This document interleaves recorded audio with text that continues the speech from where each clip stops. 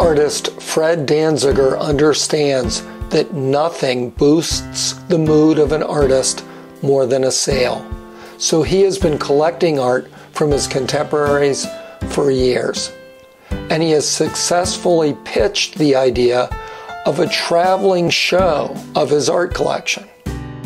After stops at Gallery 222 in Malvern and the Mainline Art Center, 101 artists from the Fred Danziger collection of contemporary art will open at the Southern Alleghenies Museum of Art on July 2nd.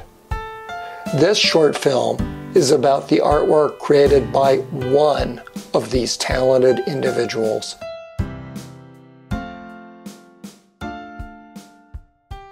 Jim Thornton is a National Magazine Award-winning health writer.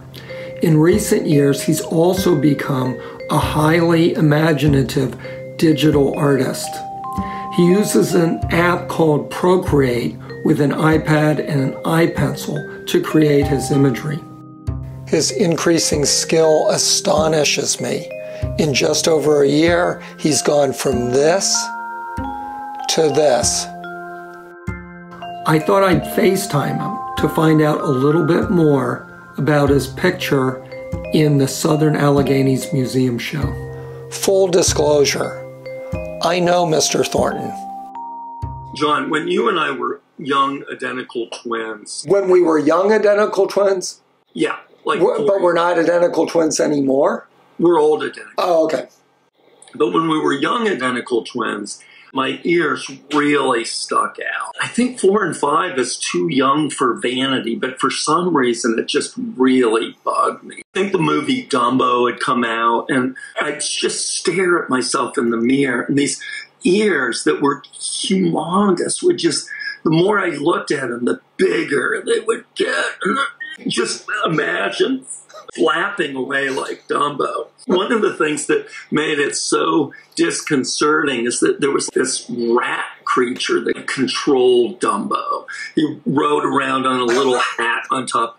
And so at the top of the picture, you just see the little rat-like claws controlling my life as I flap around in my ugliness. We were pretty much lookalikes. But for some reason, you had completely normal ears. I think the only reason, if that indeed shows ear differences, is the angle of the head. Yours is tilted back, which makes them more prominent. I had just the same ear issues as you, as did most little boys of the 1950s. Well, I really had this strong sense of deformity. So years later, I had kind of forgotten. I was looking in the mirror, shaving.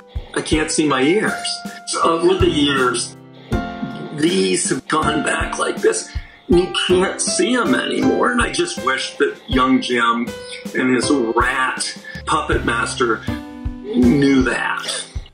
In making this movie, I looked up the rat puppet master that so frightened my beloved twin. Timothy Q. Mouse is hardly the stuff of nightmares. But truth be told, both Jim and I see monsters lurking everywhere. And when we see one, thank God we can FaceTime and tell each other that everything will be okay. Like my great friend Fred Danziger, I believe fully in the power of art to mend souls. When my brother was going through a rough patch, I knew exactly what he should do. It was John's suggestion that I take up art, and I'm extremely grateful to you, buddy. Oh, Brud, I'm just so proud of you, and I love what you're doing.